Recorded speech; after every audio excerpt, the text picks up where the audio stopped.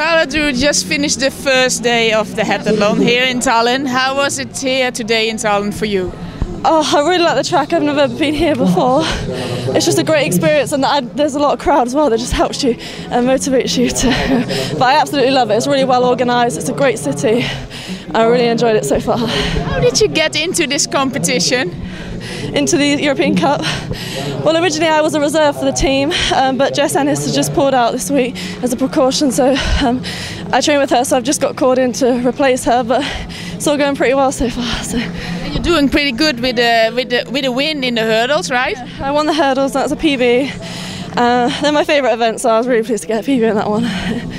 With a good start in the hurdles, then you also did a good thing in the high jump and the shot put and the 200 meters. With what kind of expectations did you come here?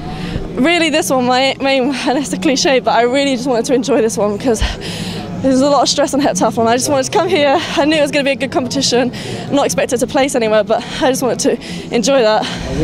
Soak in all the, learn from everybody, and yeah, hopefully come out with a good score. But I really just want to enjoy this comp. Yeah. The last event of today, the 200 meters, you just finished a little above your PB with the 25:39. Are you satisfied with that result? I am.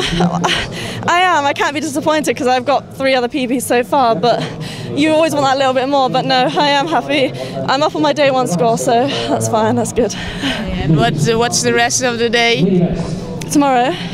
No, like what are you going to do now? Oh, I need to eat, I need food, sleep, and I want a nice soak in the bath and just rest my legs, not do anything.